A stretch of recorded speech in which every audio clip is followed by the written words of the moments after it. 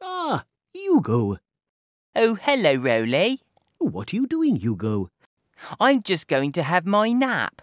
What are you doing, Roly? Oh, I'm just reading my book. Oh, can I have a story before my nap? Of course you can, Hugo. Story time with Roly Mo, my favourite time of day. So, are you sitting comfortably? Yes? Good. Then I'll begin. Ben and Charlie were going to have a rabbit. One morning, they were busy drawing rabbits when they heard a zizzing noise in the garden. Then Mum rushed in. "Here's your breakfast," she said, and she plonked some things on the table. "Mum," said Ben, "that's not breakfast." "Oh dear, it's a topsy-turvy day today," said Mum. The boys got ready for nursery. Now they could hear a lot of banging noises outside.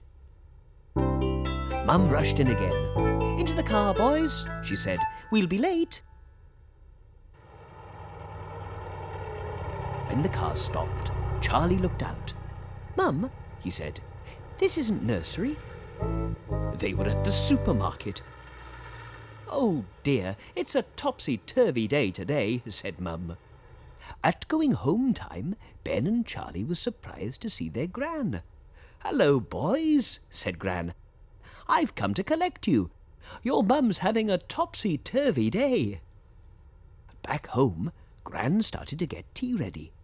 Mum rushed in again. She had bits of glue on her nose. "Time for bed," she said. "Mum," said Ben, "it's not bedtime yet." Mum looked at the clock. It was only 5 o'clock. "Oh dear," she said. "It's a topsy-turvy day," said Ben and Charlie together. Mum smiled. "Finish your tea," she said, "and then you can come into the garden." And what do you think they found? A rabbit hutch. Mum had made it. She had sawed and hammered and glued it together. That weekend, they bought the rabbit, and Ben and Charlie decided to call her Topsy, after Mum's topsy-turvy day.